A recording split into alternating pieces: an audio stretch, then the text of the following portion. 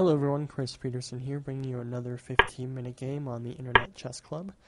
I'm going to be playing White against Gluecifer, rating 1894 from Norway. So this game is going to be a London system with knight c6 instead of like knight f6 or g6 or anything like that. So already a fairly interesting opening out of the gate.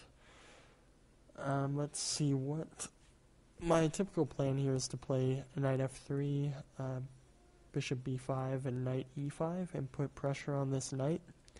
And I generally find that this knight is somewhat misplaced because you can't play c6 or c5, the natural ways to attack the white center. So, and I think already black is actually in trouble because I'm going to be getting in this knight e5, and it's going to put a lot of pressure on this c6 square that is pretty much already being undermined due to the bishop being blocked from being able to come back to d7. So, interesting opening choice from black. Looks like he's got the bishop d6 in, so he's going to be somewhat okay, but after knight e5, he's going to have to take, and then I gain the two bishops for one. And, yeah, so, I mean, maybe knight f6 or pawn to f6, maybe? And then I'll go back to bishop g3, and then I can castle kingside pretty safely. But it looks like I'm not going to get the same type of pressure that I would normally get, so he reacted pretty well. But now he's lost his good dark squared bishop, so. Now, if I want, I could take this g7 pawn. Is that really a good move, though? If I take on g7, he goes rook g8, bishop f6, rook takes g3.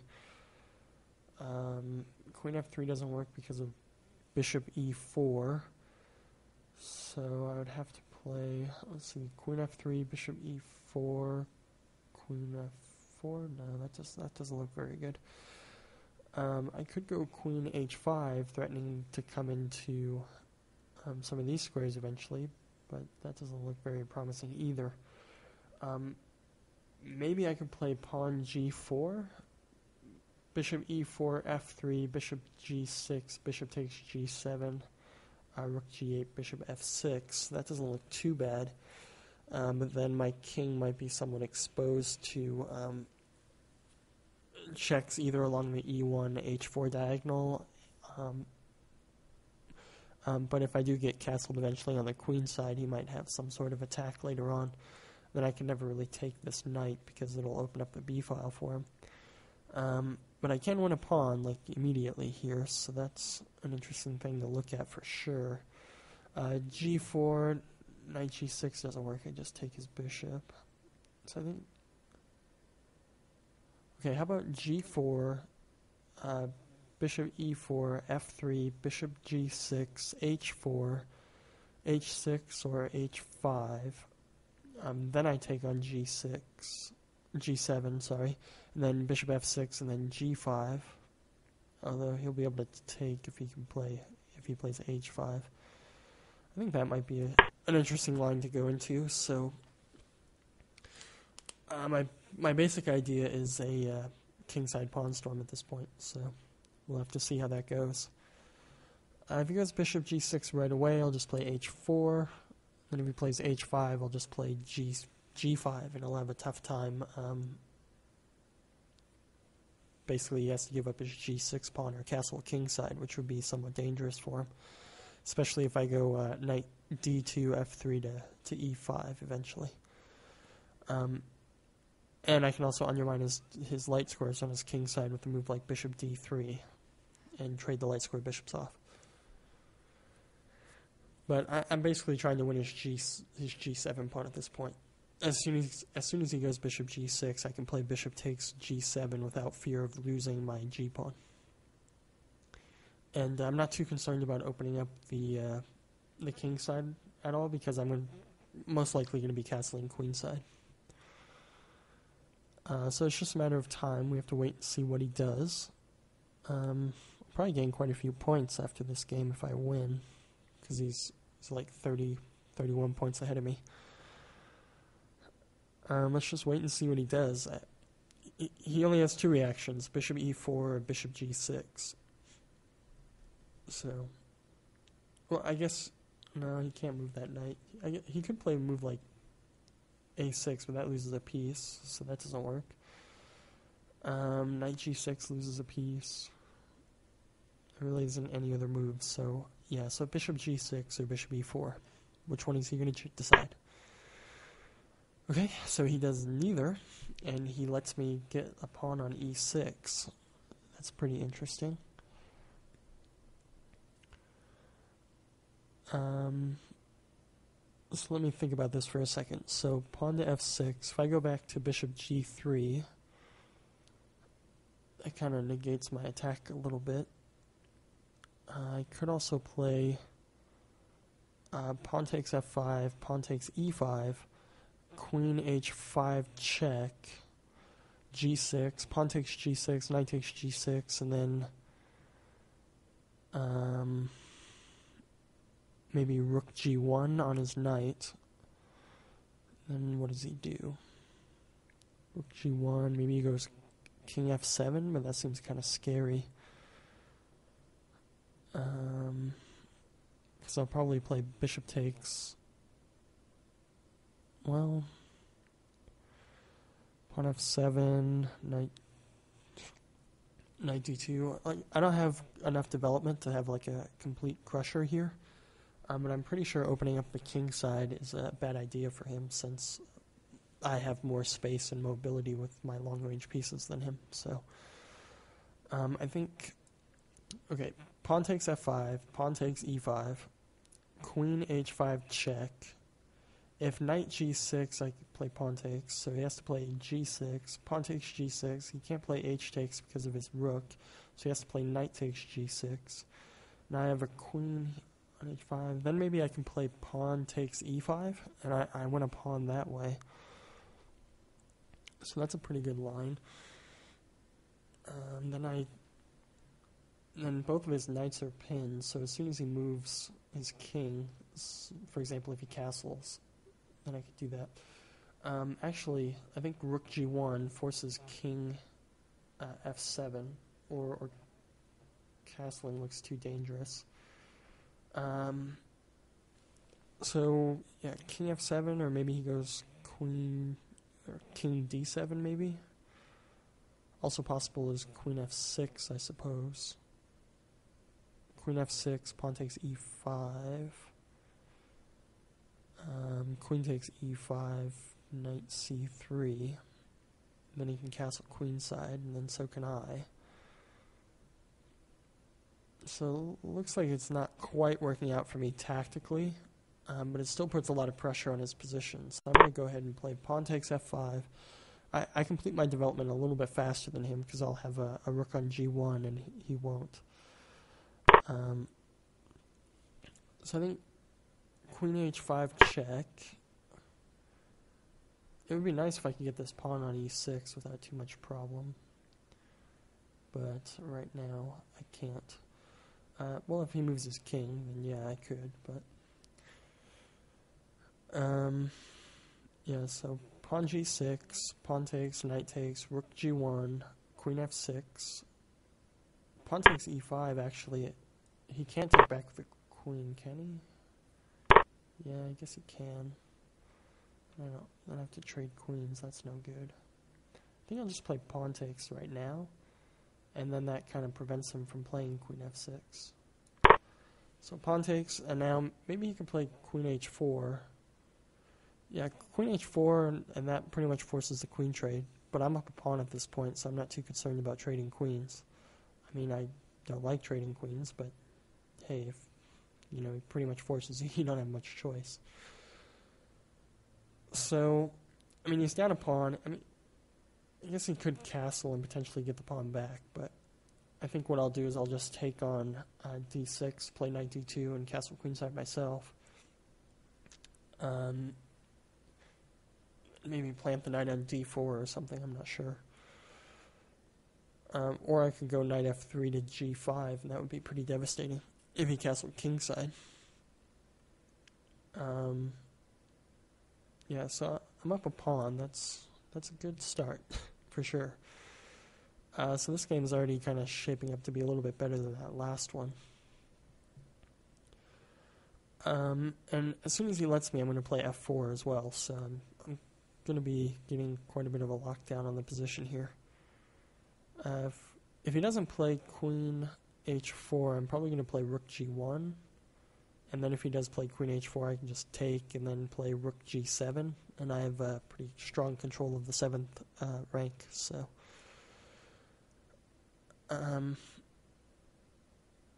yeah, we're just going to see what he's going to do. Queen e7's potential. Queen h5. Queen h4 is probably his best try here. Just get the queens off and hope for the best, really. I mean, my pawns are going to be a lot more solid than his, because I have double pawns, but they're supported by f4 and e3, so... And I have a bishop, so a bishop is usually a pretty good concept. So he plays pawn to a6. That move is a little bit questionable. Thinking bishop d3. Well, bishop d3 allows him to take on e5, so that's not that good. I could play rook g1, and then if he goes queen h4, I take, and then bishop takes c6. And if he plays pawn takes b5, then I have rook takes g6, wins a piece, so that's good. I think rook g1 is the right move here. Rook g1, queen h4, queen takes h4, knight takes h4, bishop takes knight check, b takes c6, and then king e2 to prevent the fork on f3. And then I can play f4. Or I could go rook g7 is also a potential move. So I think rook g1. If he takes my bishop, I think he's in a lot of trouble. Sorry, a little bit of a yawn there.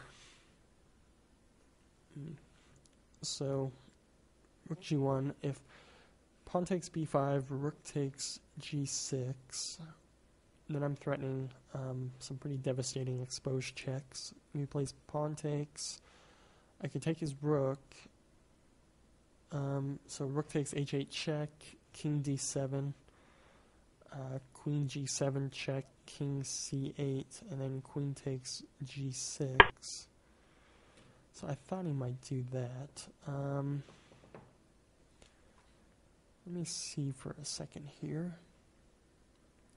Queen h4, queen takes h4, knight takes h4, bishop takes c6 check, pawn takes c6, rook g7, maybe rook b8, b3.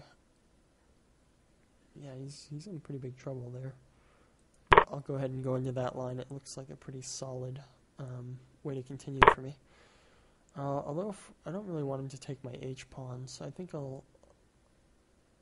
But I have to stop him from doing that kind of stuff, so I think I'll just come in.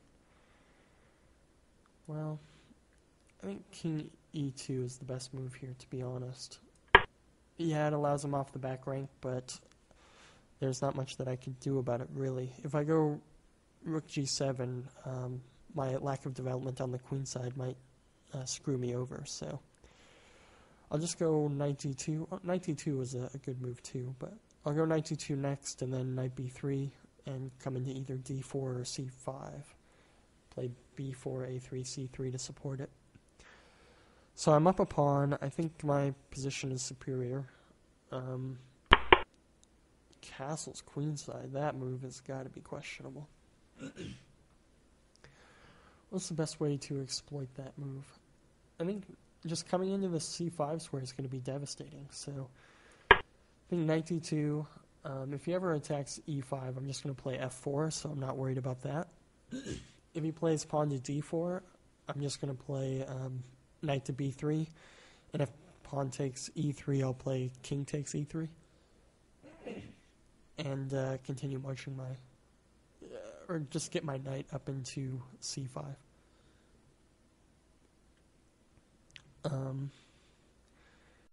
Yeah, so I'm not entirely sure what he's going to do. If he ever threatens to come into f3, I can play f4 as well. So f4 is like my all-purpose consolidation move.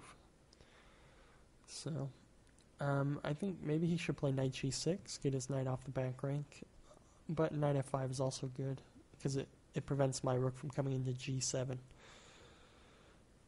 So I think knight f5 is a good move for him. So we'll just have to wait and see what he does, I guess. My position's quite a bit more solid than his, I feel. We both have 3 pawn islands, but I think mine are a little bit easier to defend, especially now that he's castle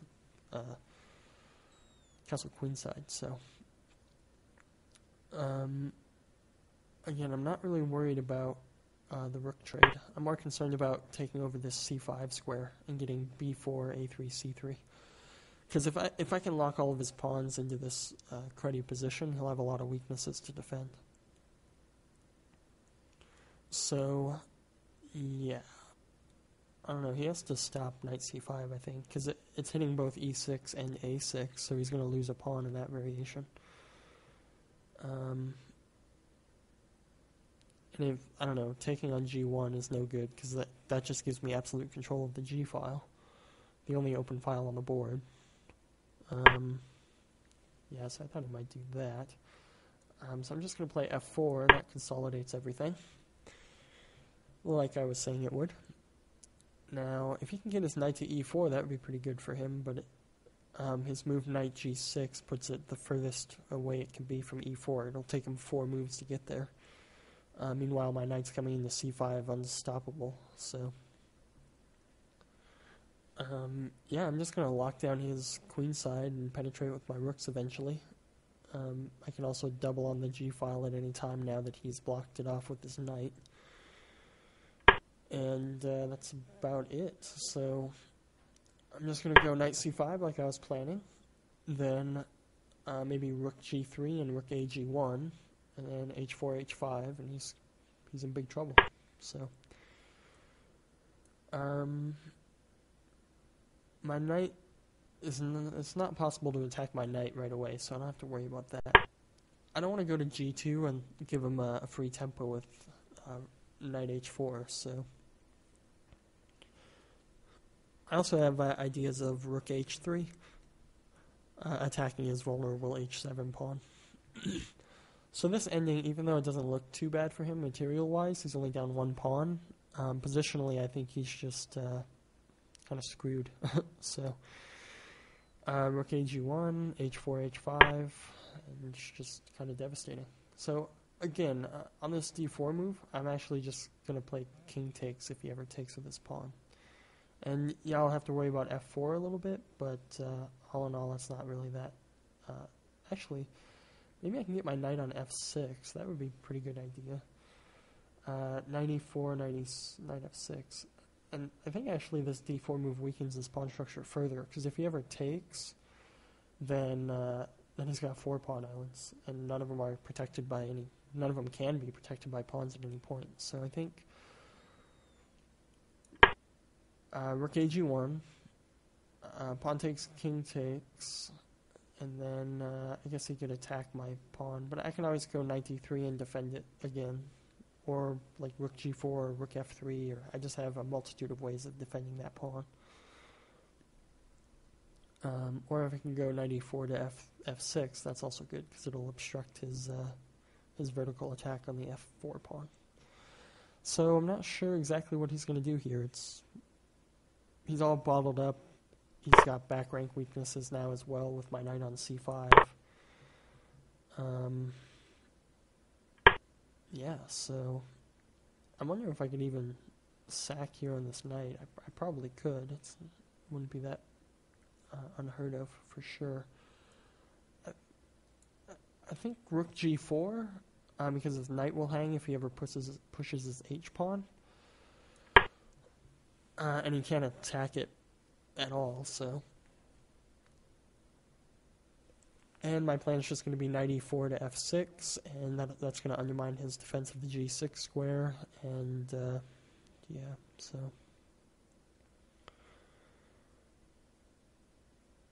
In fact, I might be able to play rook to d1, then rook to d7 if he allows me. So that would be fairly good for me as well.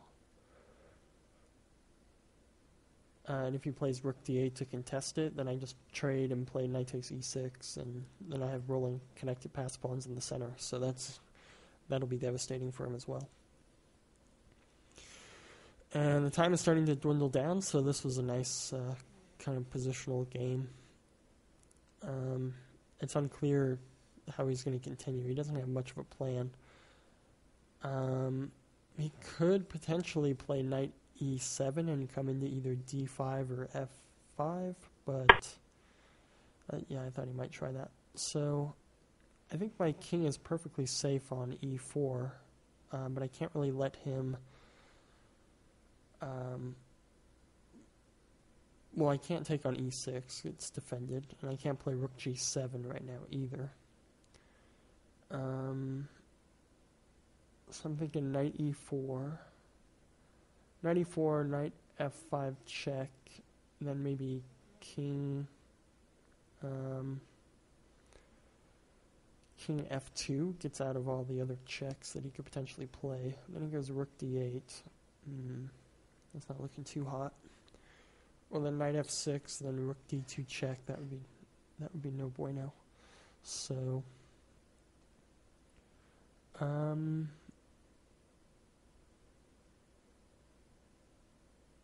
just trying to think of a good way to defend my stuff here. Maybe I'll just come up with my king, and yeah, I think I'll just come up with my king. King e4, and if he goes knight f5, I do have to worry a little bit about mate potentials with, like, rook e3 would be mate with his knight on f5. So I have to watch out for that, but I don't see his stuff penetrating anytime soon. Also, I think pawn c3 will help defend his pieces from coming in. So he finally got his knight on a decent square. But it might be too late at this point.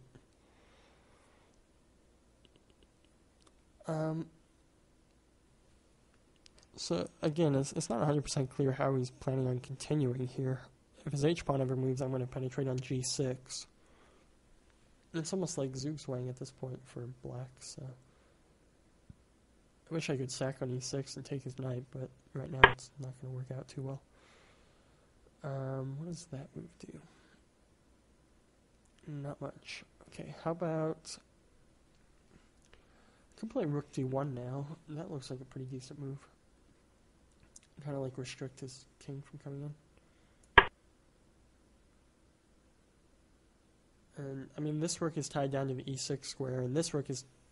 and his f rook is tied down to his knight on f5, because if he ever moves it off the defense, I have knight e6, and then king takes f5, so... He's definitely quite bottled up in this position. What is knight h6? What is that? What does it do? Knight h6... I don't really understand what the purpose of that move was. So I'm just going to play rook g5. And I don't know, his knight's going to go back to f5? That doesn't make any sense. And now his knight can't even go to f5, so I'll play knight takes e6. And now... So I can't go rook g7 because of knight d6 check. Well, actually I could, because I have check, and then check if he goes king here, and then queen. This is the line that I'm thinking of. Okay. Rook g7, knight d6 check, pawn takes d6, rook takes g7, pawn to d7 check. If he goes king b8, then I just queen and win his rook there, and I'm up a piece. If he goes king d8, I have knight b7 check, followed by queen, and I win his other rook. So I think rook g7 is a good move here. Yeah, so, and of course knight g5 doesn't work, so I just play rook takes g5, so. Now that my rook is on the 7th rank, he's going to have a really tough time defending, I think. I mean, it's not... I don't have a crusher right away. Like, if it's my move again, I don't have a crushing move. But now I have a pretty crusher move. This pawn to d7. So I'm just going to play rook takes. Well, let's see, rook takes, then he can play rook f5. And that would not be good. So I better play knight takes.